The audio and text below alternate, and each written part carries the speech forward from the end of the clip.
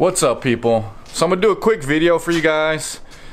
I did a previous video a while ago on how to install a backup camera on my Dodge Ram, and it's actually got a lot of views so far, but the main question I get in that video is how I wired the camera to the back of my radio. So because I missed it in the first video, I'm gonna go back, I'm gonna do another short video, and I'm gonna pull out my radio and show you guys what wires I hooked up and where I plugged in the RCA cord.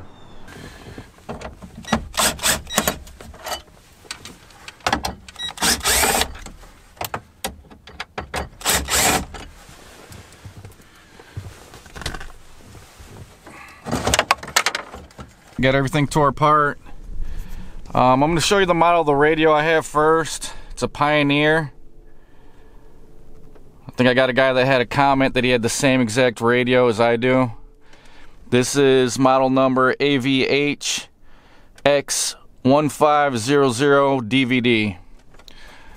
What I'm going to do is I'm going to show you on the back of the radio the one wire I hooked up for the reverse signal, and then where I plugged in my RCA for the camera signal. Alright guys, hopefully you can see this. The radio's flipped over on its front, but the RCA is plugged in right there, and it actually says on mine, it says R.C in, so rear cam in. I don't know if you guys can see that. It's rear cam in on my radio. That's what it's labeled as for the video signal. And as for the wire that tells your radio to switch to the backup camera, mine is labeled reverse gear signal. So you run your power wire from your camera or your reverse lights to the back of your radio to this wire, and what it does is it sends a power signal to your radio to tell it switch to the reverse cam, and then when it switches to the reverse cam, the actual video signal runs through your RCA to the back of your radio, and then that's how you get your display. Hopefully that clears anything up for you guys. It's just two wires. Well, actually one wire and one RCA.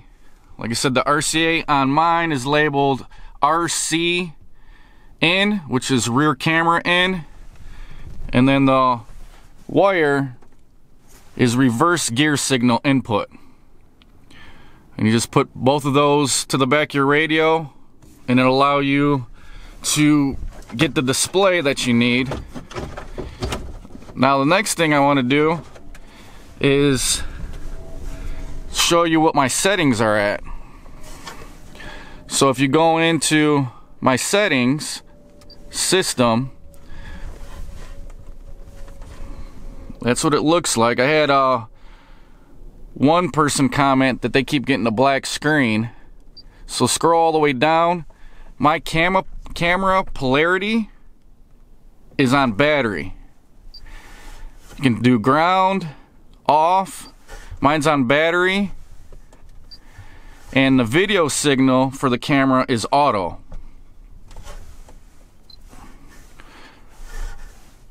If you go back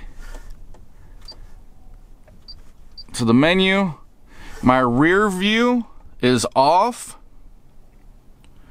because if you turn this on, it's going to show you a black screen all the time. So I'm thinking the one person that was commenting that you have a black screen, if you have this rear view on, you need to turn it off. So now I'll put the vehicle in reverse, and there's the display. Put it back in park, goes back to your radio. Like it says, if you do have this on, it's going to stay on that black screen. The camera work in reverse, but then when you put it back in park, it'll go back to the radio, Then within a couple seconds, it's going to go back to the rear view. just like that. So go in your menus, turn that off. Alright guys, so hopefully that helped you out. If you want the video to the full install of the reverse camera, I'll link that below. But sorry I didn't put this in the first video on how to hook it up to the back of the radio, but hopefully this helps you guys out.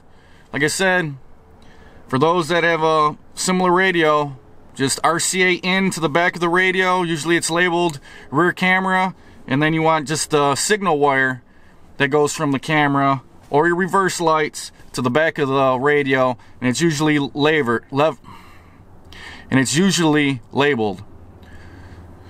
So you guys got any comments? Put the comments below. This helped you out, hit that like button. Don't forget to subscribe, guys. I'll put a link to the full video in the description. Talk to you guys later.